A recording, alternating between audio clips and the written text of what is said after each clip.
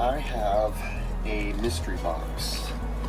It's a box of stuff that apparently belonged to an artist friend of mine who passed away back in 2000. It was 2000. It was 1999. Can't remember exactly the year, but this is July 25th. 2020, so it was approximately 20 years ago he passed away, and this box was in the possession of a friend of mine for many years, and who, I don't know, had some kind of falling out with me and other people in Santa Fe. I don't really know what the source of his, trouble was, but apparently he just suddenly stopped answering calls from some of us and kind of distanced himself from us. So a few weeks later, this box came in the mail to my business address, and it's I assume it's full of artwork, or it must contain artwork that my deceased friend has left behind. So I'm going to open the box right now and look inside it, and let's find out what's in the mystery box together.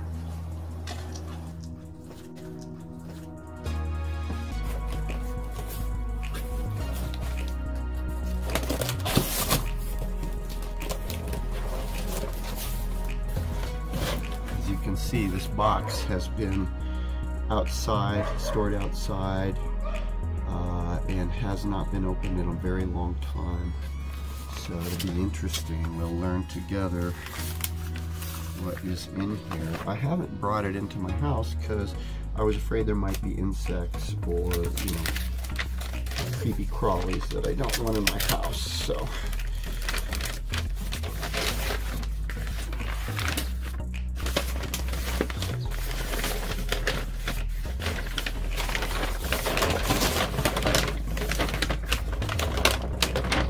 wow. I'm really amazed to see this. This was probably the last painting my friend did before he passed away, and it might be one of my very favorite pieces of his work. And I'm really surprised that my friend sent this, because I know my friend paid John for this painting before John passed away, and so he must have valued it, and it's strange that he would have sent it to us in the mail. Okay, let's continue on.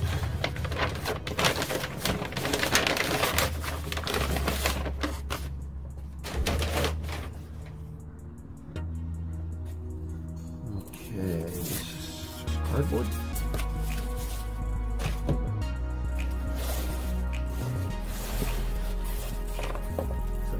Fabric. It's nice looking fabric, but probably just packing material.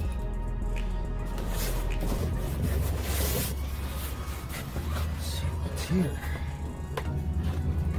Oh my goodness. Oh, there's a spider. Daddy long leg. Oh, run away, little spider. Okay, wow. We have a beautiful landscape here, and it's beautifully framed. I have a couple of landscapes that John did, but most of the work that he left at my house before he passed away, a lot of it got lost or stolen or damaged just because I couldn't take care of it. I was basically, you know, living out of my car for a lot of the time, so I couldn't give it the care it needed. But John's landscapes, I think, are really beautiful, and these ones he did just before his death show a sophistication that you might not see in some of his earlier work. This is really beautiful. I'm amazed that John sent this stuff to me, to us. I'm surprised. I wonder what's up. I worry about him, that maybe he, you know, I think he suffers a little from depression and anxiety. Oh my goodness, look at this. Another really fabulous landscape by John Jordan. And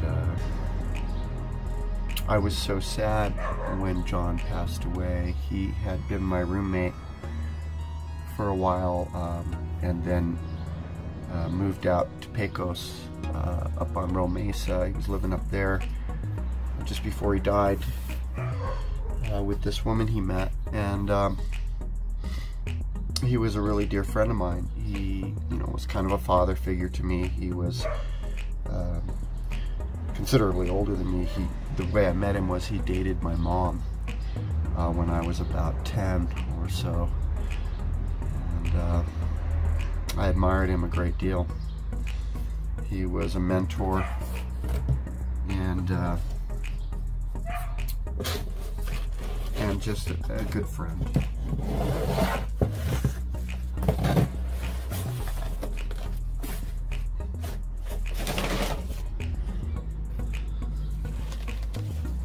What do we have here?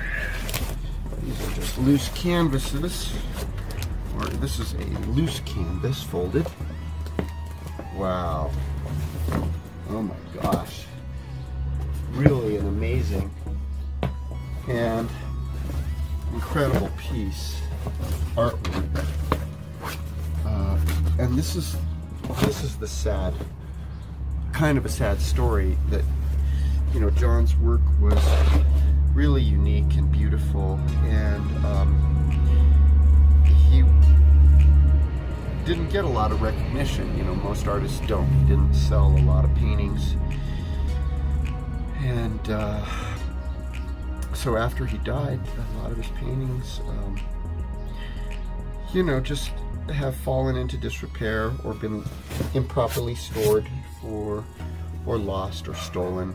And this piece, you know, should be framed and stretched. This canvas should,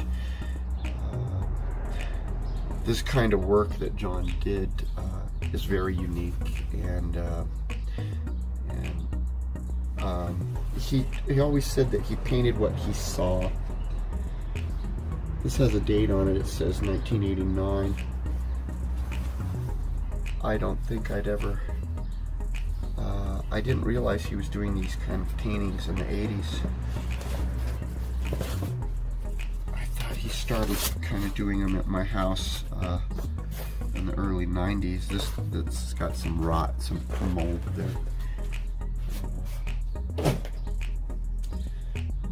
The reason I don't like, or I didn't want to be responsible for his stuff, is I don't have the ability to care for it. I'm, you know, basically have narrowly avoided homelessness for a good portion of my life, and I don't have the resources to curate this kind of art the way it deserves to be curated. So I don't know what to do. I'm largely at a loss. There's another amazing painting by John Jordan. And I can't believe again that my friend, who had way better resources to care for this kind of artwork, he's actually rather wealthy, why he didn't just keep it and take care of it, because by sending it to me and my business partner, I mean, it's going to be really hard for us to take care of these.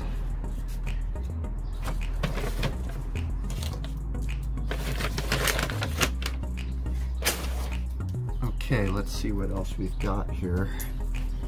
There's another, it's a rolled up piece of what looks like handmade paper with a gold leaf print.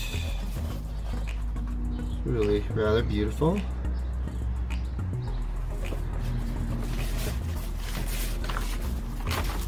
Make some really fancy wrapping paper for somebody. $4.50 it says.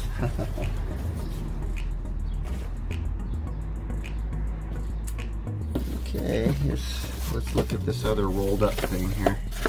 What is this? Is this just storage fodder?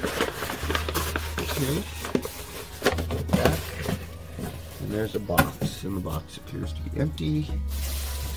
And there's a bunch of plastic baggies. And that's all that we have found in the mystery box.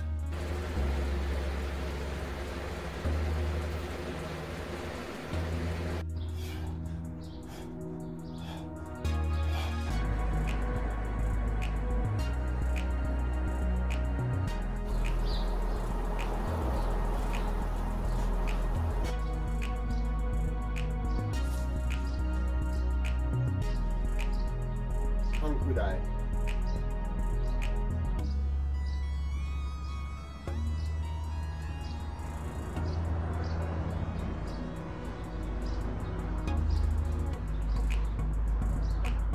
Yeah.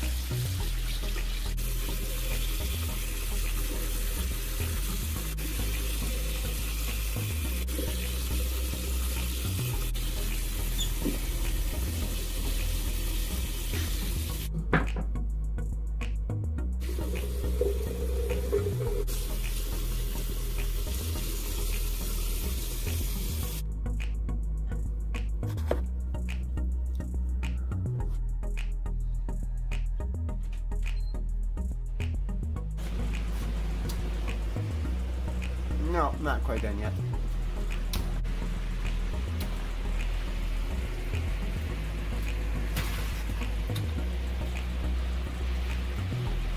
Yeah. It's done enough.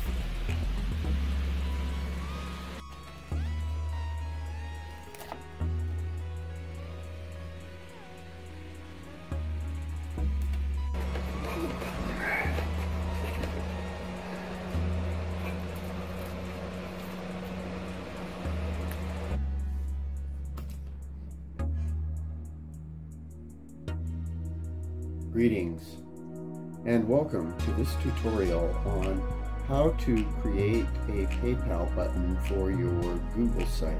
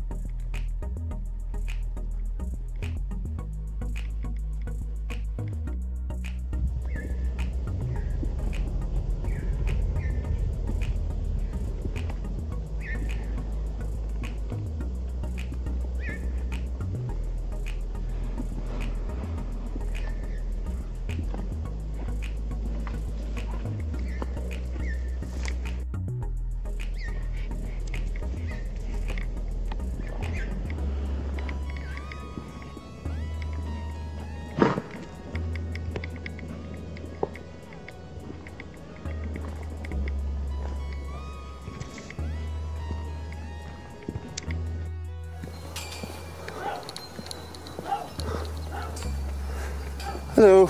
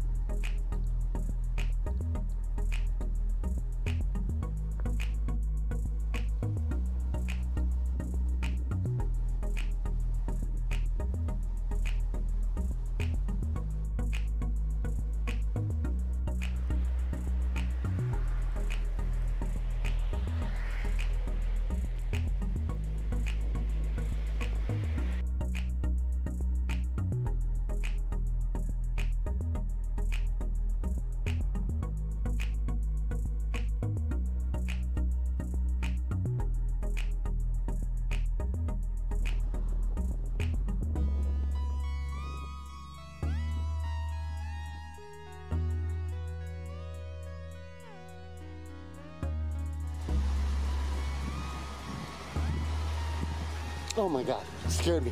Sorry, bro.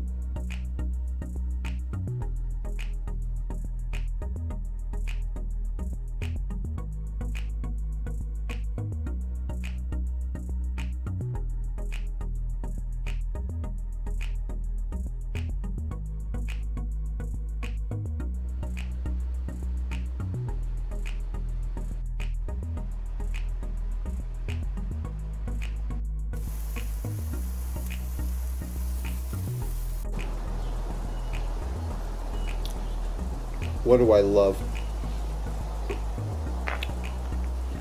Well, one of the things I love is food.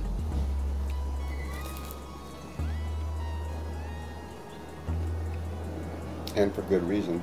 Without food, we would die.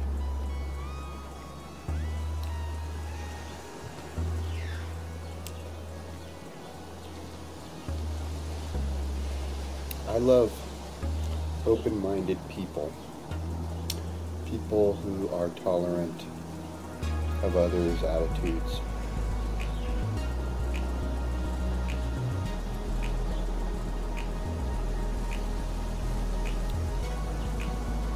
I love to spend time in nature. I like to be in the great outdoors. You know, I would camp a lot more if I had the time and the money. I mean, it's harder for me now that I'm older. You know, I have health needs and stuff, medication I have to take and things, and camping is difficult, but that's one of the things I love to do more than anything else.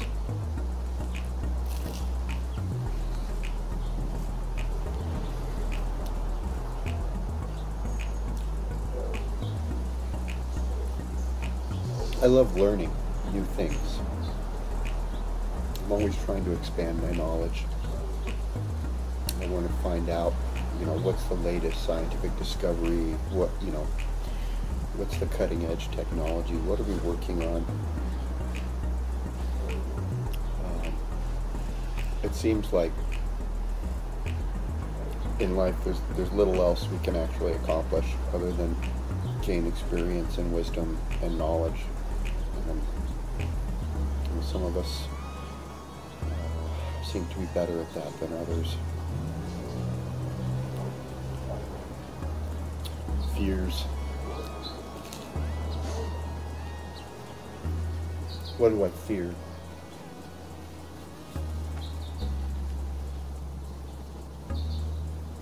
What do I fear?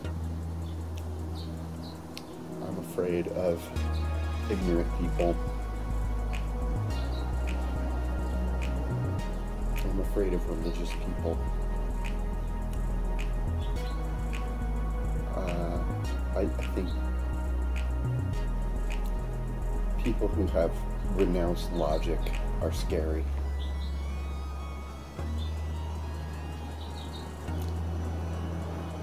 I'm afraid that someday I'll be an old man pushing a shopping cart and sleeping under the bridge down by the Santa Fe River.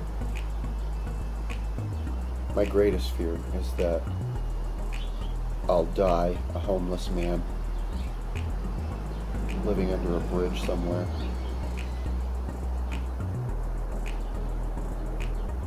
I'm afraid that the human race may never escape our gravity well. We may never get off the Earth and colonize space. And eventually we'll all perish, and there will be no memory of our existence anywhere in the galaxy. No one will even ever know we were here, because we were just too foolish to concentrate on what's important and get ourselves, off this planet and start exploring the universe around us. We were too busy blowing each other up and fighting for the remaining scraps of resources on Mother Earth.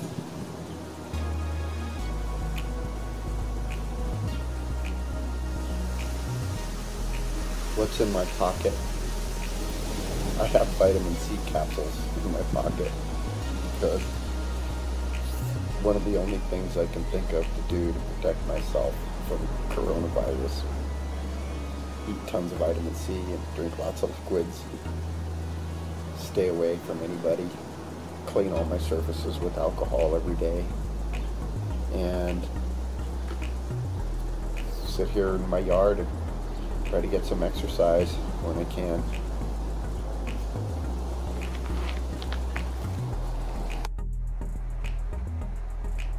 Well, sun's going down and the sky looks stormy.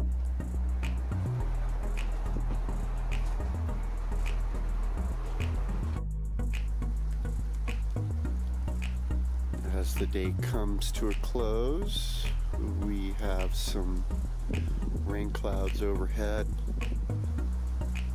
a beautiful cool breeze blowing around.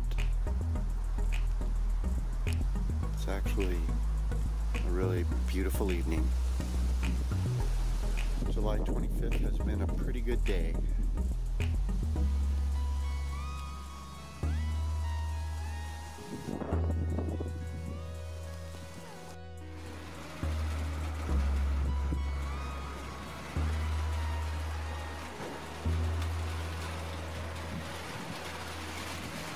And as we come to the close of the day, beautiful little rainstorm. A nice cool wind.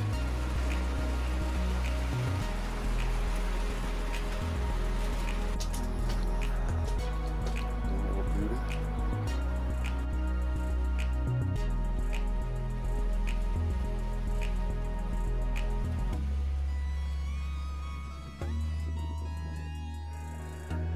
Well, it's getting dark outside, but I thought I would just give you a look really quick here at some of the paintings on my walls.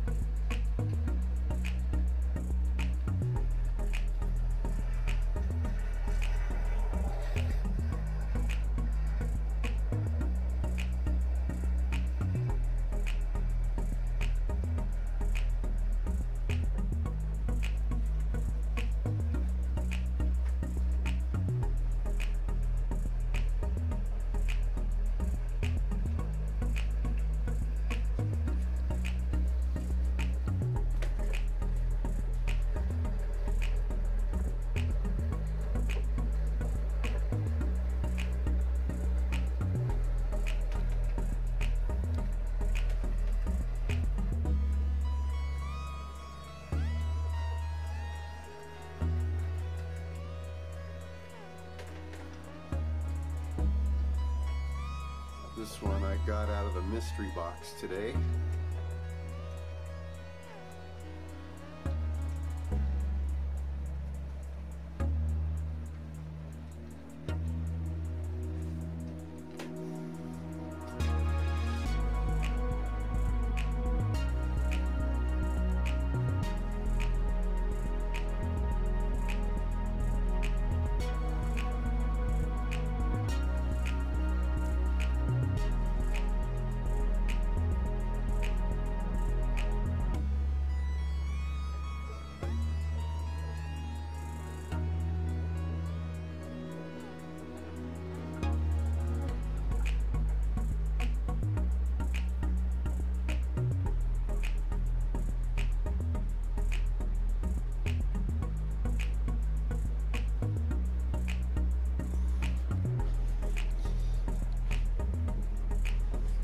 This is a portrait of me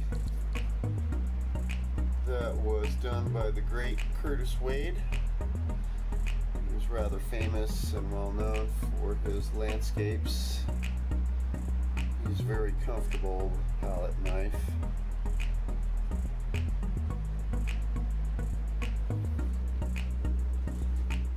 And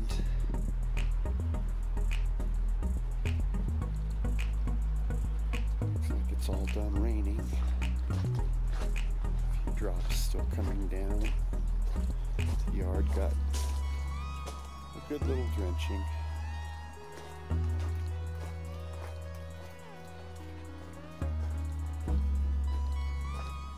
The neighbor's yard lights are coming on, which means it's getting dark. I don't know if I showed you this little statue.